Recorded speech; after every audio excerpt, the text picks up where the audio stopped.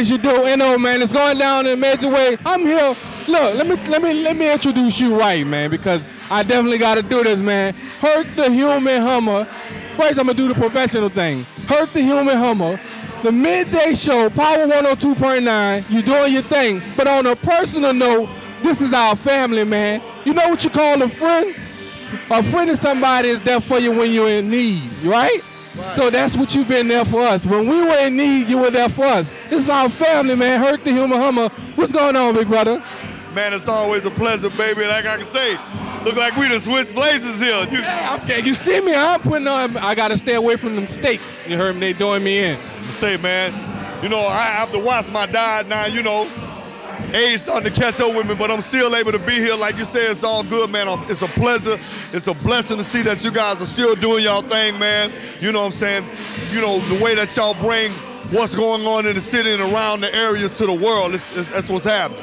What's up, man? So, what you been doing, man? What you been doing? I mean, I know you've been doing your thing, but I mean, I know you got a whole repertoire of things that you be getting it on with, man. So, how have you been, and what's been up with you? Well, I'm still doing the music business. I'm still in radio. You can catch me on the midday, every day, Monday through Friday on Power 102.9. You can also log on to power1029.com. Check us out.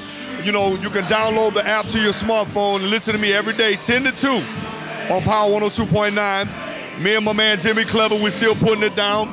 Humvee Productions, I finally got my own thing. I'm still got love for Stony Boy Records. That's where I started at. I'm doing a lot of engineering work with Universal Records, and one of my biggest projects is that I'm finally blessed with my very own nightclub that I'll be opening up, Mardi Gras 2012. That's right. We're going to be located right on the corner of University and Canal, next to the Orpheum Theater, across from the Roosevelt Hotel. So, hey, man, whenever you location. See us, man. Come see us.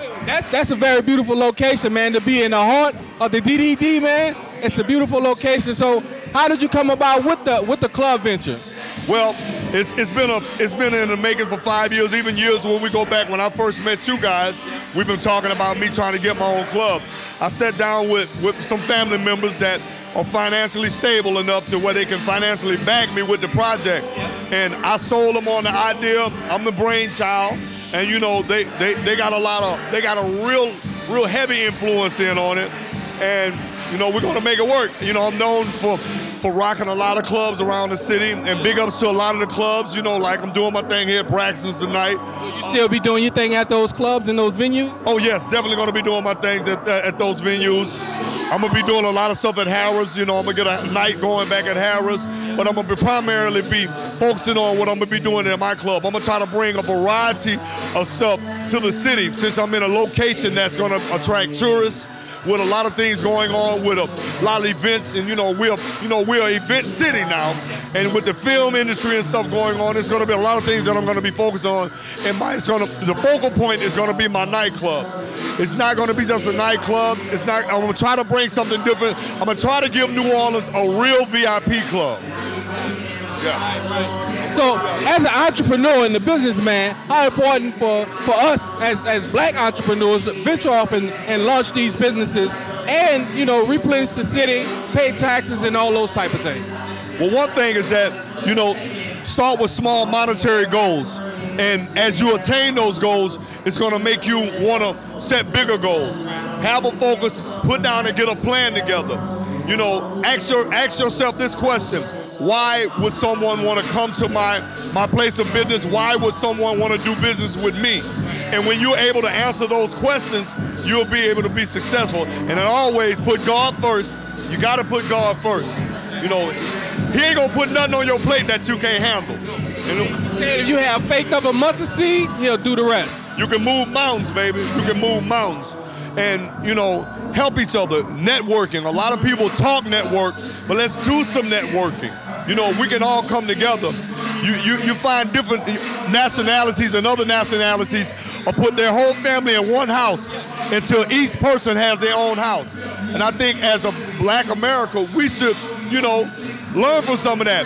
We got a lot of successful people around us. It has nothing to do with race anymore, because we have access to a lot of the same things that other nationalities have to be successful. So with that being said, let's utilize some of those tools. Let's put forth some of those ideas. Let's step out on faith. And you never know. Murder has plagued this city for years and years and years, man. What can we do as leaders, as people that's in the forefront? I mean, we can't outright stop murders because murder's going to happen, but what can we do to subside the murders and reach out to the people more? Not only us, I'm talking about people in the corporate world, those who sit behind those desks, those who really can put the money and do some nice ventures for the community. Well, first thing I can say, start with yourself. Get rid of any evil in your body, get any evil thoughts, anything in your heart. You know, get rid of that. Start with self first. We can't help everybody, but we can help somebody. And if me and you both help two people, those two people are going to help two more people, and it's going to spread. So let's put out a good virus, just like doctors and scientists do. If you have something ailing you, they will go find a virus that will attack that. So let's come up with a virus that will attack it. And if we put that virus in our youth, in ourselves, and our leaders, and let them spread that virus, it'll take care of it. So what's the state of the city right now, HERC? How the city, I mean, you've been in the mix for a while. What's the city feel like to you now? The city is growing on one hand and it's dying on the other. It's a very uncanny balance right now. We're growing with the film industry. We're growing with sports. You know, we finally got a Super Bowl under our belt. Thank God for that one. It looked like we on our way to another one. You know what I'm saying? With you with that one. Really. And with the city flourishing again, you know, Katrina was a wake-up call. But the state of the city right now is that, and I hate to say that it's the youth, but it's a younger generation.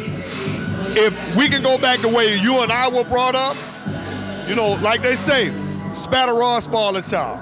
Right. You know, I think that we need to put God back in our life more. That's been real controversial. Not to mute your point, because I want to come back to that, because God is actually at the forefront of what we need to be putting back in the community. But, you know, it's a controversy where we say, well, you got to point the finger at yourself. So many people want to blame everybody else for our problems, when we really got to look at ourselves and say, what can I do to be a better human being, a better person, and set an example for those who are watching me? You know, we gotta stop pointing the finger. It's just like if we're in a room and there's an elephant in the middle of the room, nobody's talking about the elephant. Okay, then we start talking about the elephant when all we got to do is get up and open the door and let him out. So instead of pointing the finger, playing the blame game, the damage is already done. Don't damage no more. It's already done. Let's talk about what we need to do to fix it in a very productive way, because we also get it twisted when we gossip, thinking, well, let's talk, oh, they bad, they wrong for this, and we find all the faults, but we missing one fault. Ain't none of us getting up doing nothing about it. So we got to get up and do something. If you want something done, do something. You know, what you gonna do? You gonna, like the old saying go, you gonna mildew a barbecue. What you gonna do?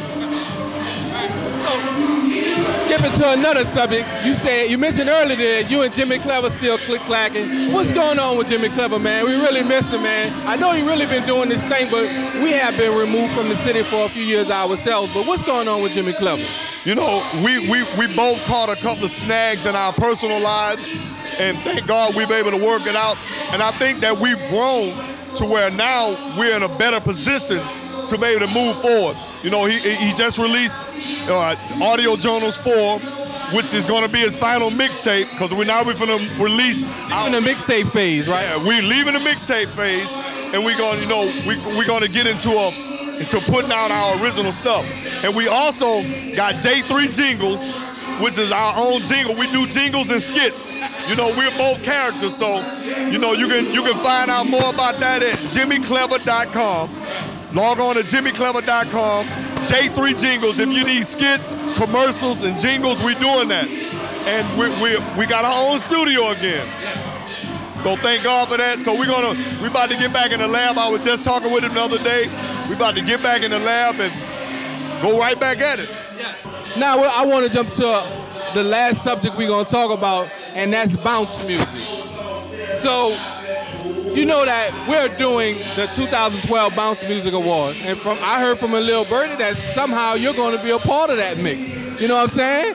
And some very unique ways out on top of that, man. So what do you think about the state of bounce music and how it's grown since Katrina, and where do you see that going right now, and the Bounce Music Awards? Well, bounce music, for one, is now like part of the culture, like second line music and jazz. Bounce music is now part of the culture. That's like cornerstone. That's like when you come to New Orleans, you got to get you some beignets, you got to get you a daiquiri, a hurricane, you got to catch a Mardi Gras, you got to go to a second line, you got to get some gumbo, and you got to get you some of that beat in your life. And yes, you know, I have been pulled into it. I got a bounce song now. Oh. Yeah, it was produced by Blazer, and I'm working on another one produced by DJ K Real. I know that you have that artistic side of you, that you are an artist dearly, besides a producer. So I know that artistic side of you. I watched you rock clubs. You know, I'm talking about no beat, no nothing. You just rock a crowd with just what comes out of your mouth. So, you know, for me, that's really not a surprise, but for others, it may be. Man, look, I enjoyed, you know, my hats go off to Big Frida, Sissy Novi. A lot of people don't know Big Frida damn near sold out Madison Square Garden in New York. Big Frida right now has been going on tours. So, and I hear a lot of the local artists, and this is to all my local artists out here that do hip hop. Don't say that, man, all y'all want to play is bounce. Bounce is now part of the music community. They found their niche, and the world wants to see it. Bounce music is like New Orleans, Jamaican music. When you go to Kingston, when I'm in Kingston in Jamaica, and you watch how they dance the dance hall, bounce is our own version of dance hall. Pretty much, man. It's going down. Now, the You Heard Me 2012 Bounce Music Awards, tell me a little bit about what you're going to be doing with that, if you can tell me. Well, I don't want to let the cat out the bag, but I'm going to be a big part of that, you know. And of course, you know, you will see me and you will hear me. I'm going to say that. It's going down right here, man. Club Braxton, 639 Franklin Avenue in Gretna, Louisiana. You got to come check out my man, HERC the Human Hummer. Every Friday over here, man, it's going down. Shout out to Money Mike Willis. Shout out to my man Shine Baby, Black House Entertainment. Shout out my dude K Real. It's popping on real big, man. I'm gonna let you take it out because you also good with a microphone yourself. Hey, man, look, just like we say, we're doing it right here at Braxton's in Gretna, over on the West Bank. You already know what the business is. Money Mike Willis, Black House Entertainment, them definites and DJs. Hey, if it ain't good, it ain't nothing. But let me tell you first, it's all good TV, baby. Go there, love you. Miss y'all, man.